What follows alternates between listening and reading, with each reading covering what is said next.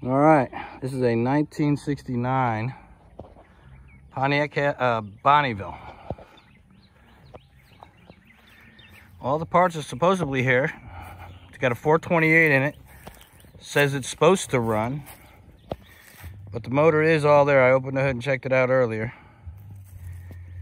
I was gonna buy it just for the motor and tranny, but he wants $3 grand for it. And I really don't want the car. It's a 4-door.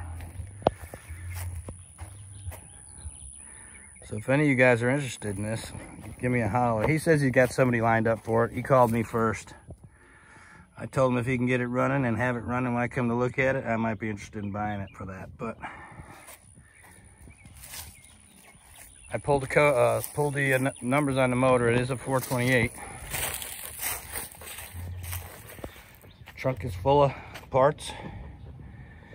Taillight's in there. Lots of chrome. Back seat's full of parts. Somebody started working on it, try to make it a car again. Let's see if we can see a bunch of junk in here. See all that? Front bumpers in here. Door panels.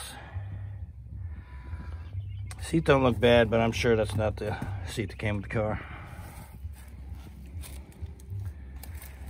All right, let me know if anybody's interested in this one.